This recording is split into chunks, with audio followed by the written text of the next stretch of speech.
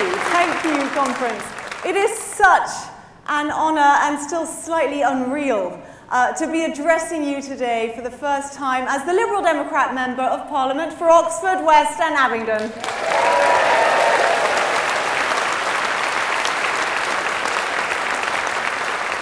I'd like to start, as I always do, by saying thank you. Thank you to each and every one of you who came to help at any point. I cannot thank you enough. To anyone who knocked on a door, delivered a leaflet, made a phone call, made a donation, but also to anyone who ever whispered some words of encouragement in my ear, you made a huge difference. And I promise that I will spend each and every day that I am in Parliament fighting tooth and nail for my constituents, but also for the liberal values that we all hold so dear.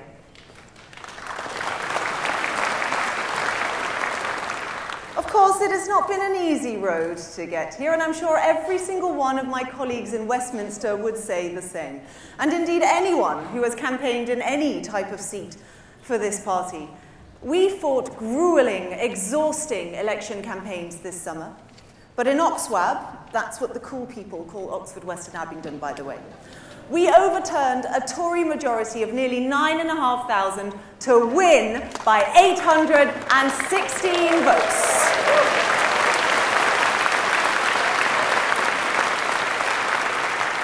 To say I was surprised is an understatement.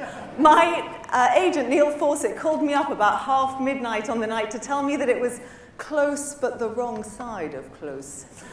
So when I realized half an hour before the declaration that we'd actually done it, I ran outside to gulp down some air, wrote my acceptance speech on the back of a knock-up leaflet that I had in my bag.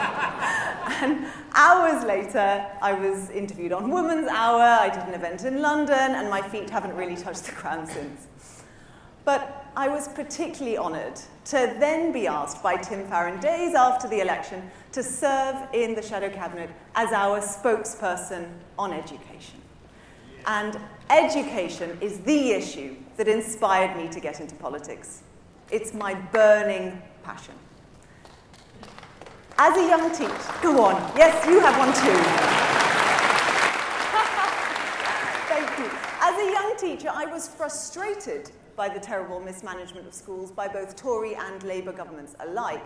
But it was the issue of educational inequality that made me angry. And that anger led to action. And that action led to me deciding 10 years ago now to join the one and only party whose evidence-based policy would actually make a difference to the lives of children and work towards being an MP. Now, those 10 years have been bumpy for sure, but to anyone out there right now who's thinking, I'd really like to do that job, I've got a burning passion too, then I'd like to look you in the eye and say, go for it. I bet you'd be great. But I should tell you, the House of Commons is as, if not more, bonkers than I thought it would be. I mean, some of it I was expecting. You may have seen I was jeered badly at PMQs when asking a question about 30 hours of free childcare. They were so loud, the Tory benches, that the Speaker had to put a stop to them, and it made the papers. Now, fear not, my skin is thick. But I tell you, I have to regularly suppress my inner teacher very hard. Detention, all of you. Punch and Judy politics is alive and well, as is the constant fear of saying you to a minister and being told off by the Speaker. As I said, it's quite bonkers. But most bonkers of all are the complacent, often white, often male, MPs who only ever play party politics, the ones who are so obviously out of touch with their constituents and who, worst of all, get away with it under our voting system.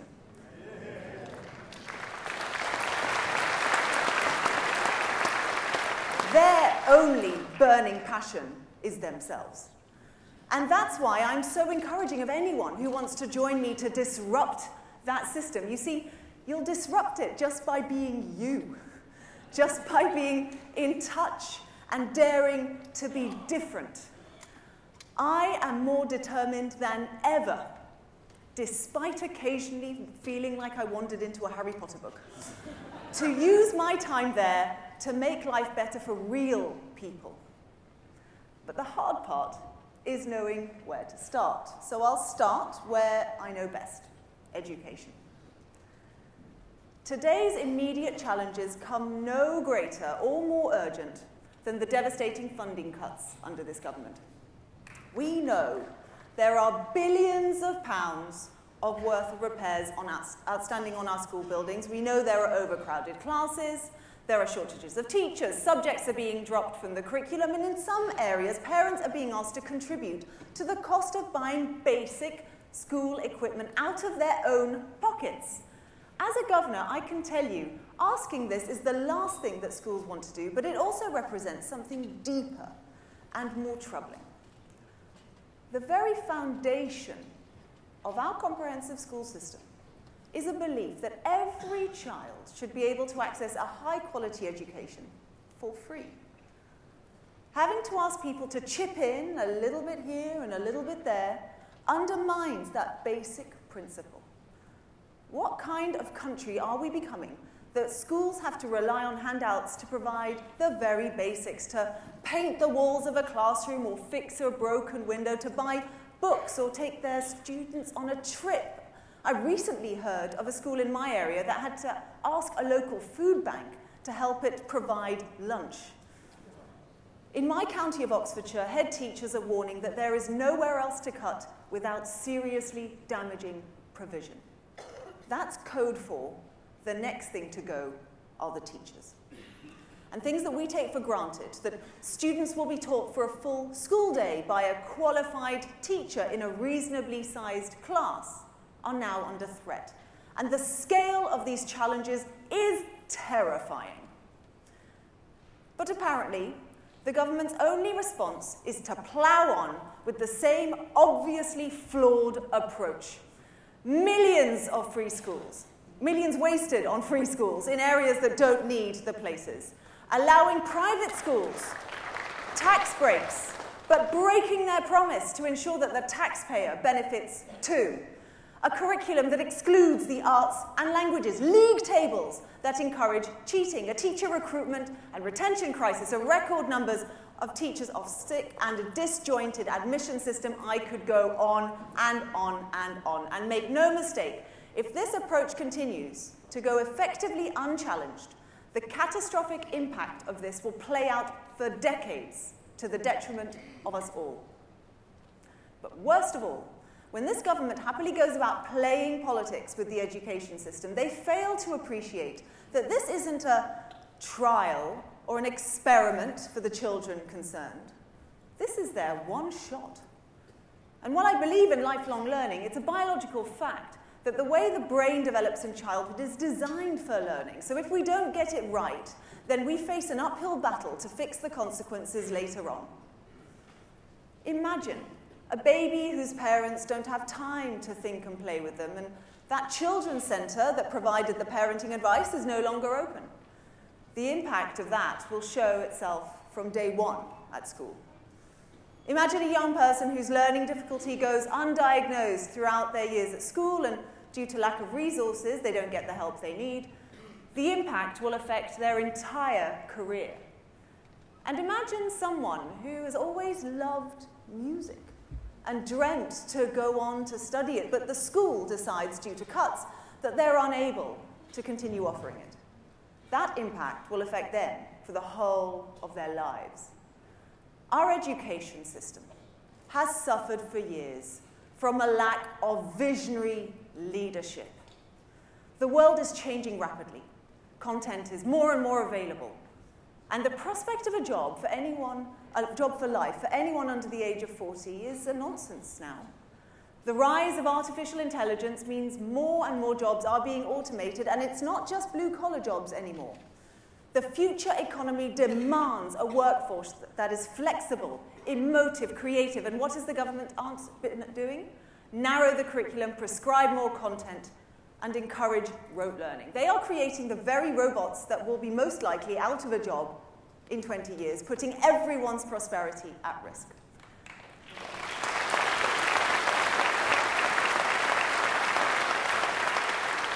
Like the punchline of my dad's favorite Irish joke, and no, I'm not going to do the accent. If I were you, I wouldn't start from here. Conference, today I would like to set down a challenge that we should and can provide that visionary leadership and become the party of education once more.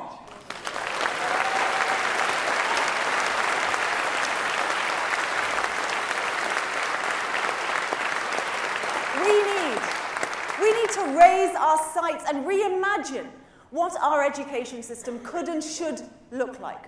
Rather than tinker with a fundamentally flawed system, let's explore what a truly modern, forward-thinking education system fit for the 21st century actually looks like. And we are the party to do it because education is built into our liberal DNA. To build and safeguard a fair, free, and open society, we must ensure that people have equal access to information, but also have the confidence to apply it creatively. To balance the fundamental values of liberty, equality, and community, we must teach people not just how to take care of each other, but also to know themselves and their own minds. To build a society where no one shall be enslaved by poverty, ignorance, and conformity, we must expose people to uncomfortable truths and empower them to have the courage of their convictions. So practically speaking, what does this mean? Well, I am a teacher after all. Let's have some audience participation. Here are some radical starters for 10. Now, this is not party policy. Conference, that is up to you to decide. And I expect there might be disagreement, and this is the Lib Dems after all. But the point is, let's start a debate and see where we go. So, here's the warm-up. Let's think about selection and segregation. Or, to put it in other terms, restricting access to education based on your parents' backgrounds, or only valuing narrow definitions of ability. How does doing this help create our future workforce? And more importantly, what values does it teach? Let's take one form of it, grammar schools. Boo.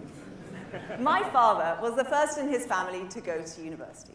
He was selected at 11 into the local grammar. His brother didn't make it. Their relationship suffered for years as a result. But my uncle went on to university too and ended up doing very well indeed. That policy served no purpose in my family except to tear brothers apart. And what does it teach children at that critical age? That some people are better than others, when in fact that's not true at all.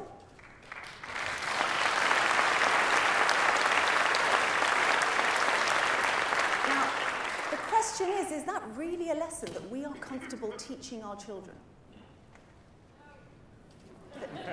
Then why do we teach it then? Okay, next. Why are we so obsessed by league tables?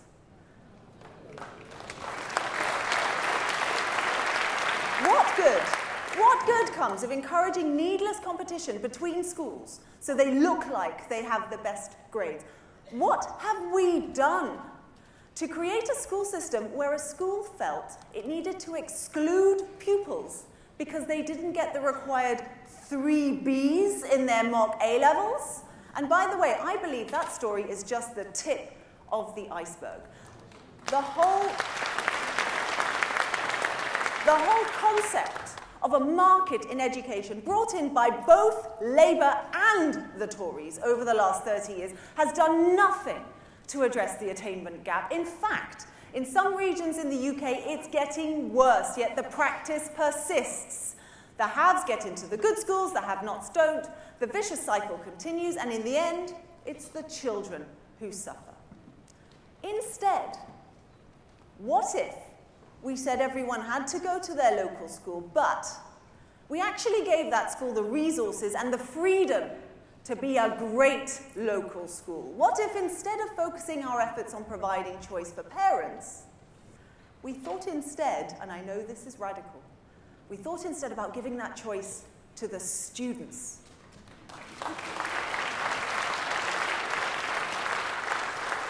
Okay, last one, the plenary. Let's think about making education genuinely available to anyone who wants to pursue it at any age.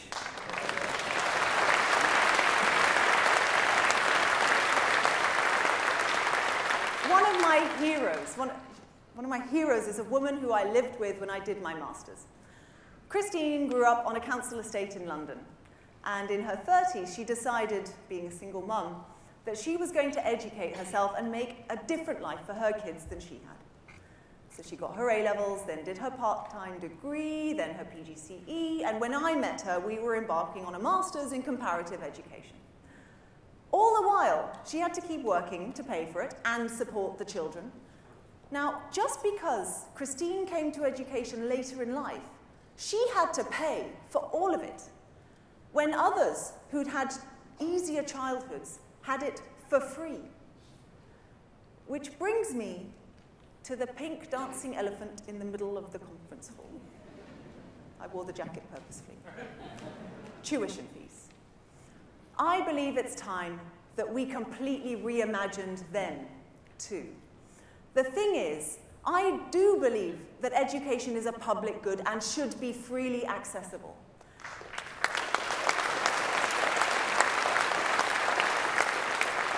But I also believe that only supporting the 40% of people who decide early enough that that's the path for them is fundamentally unfair. What about the Christines of this world? Don't they need help too? What about those who study part-time or need to retrain or want to embark on a vocational course but have family responsibilities and can't make ends meet? What if we found a way for the state to help people access further education at any point in their lives? Now, many would choose to do that and go to university at 18, but equally, they could do it via a completely different route later, at a time that's right for them, in a way that suits them, not when and how the state dictates they should.